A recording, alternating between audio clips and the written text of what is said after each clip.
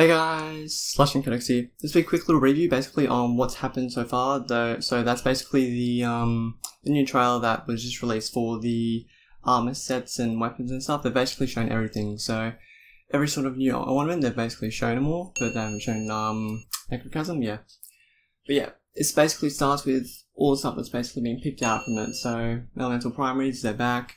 There's also new elemental primaries, like King's Fall's being introduced. I don't know if Wrath Machines might be. It probably is if King's Fall's introduced as well.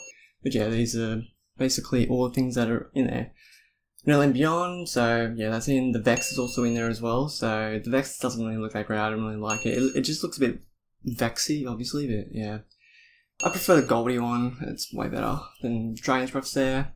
But yeah, that's really everything that's been picked out of that 50-second trailer sort of thing. I think it was 50 seconds or maybe 40 seconds. But yeah, guys, hopefully you enjoyed that little pick out. You'll be able to see most stuff and whatever those armor sets look like. But yeah, guys, hopefully you will enjoy this thing because yeah, what Destiny 2's coming up, so yeah, we'll have that to enjoy shortly. But you know, that's gonna be in like 6 months or some shit. So yeah, guys, I'll see you in the next video. Bye, guys.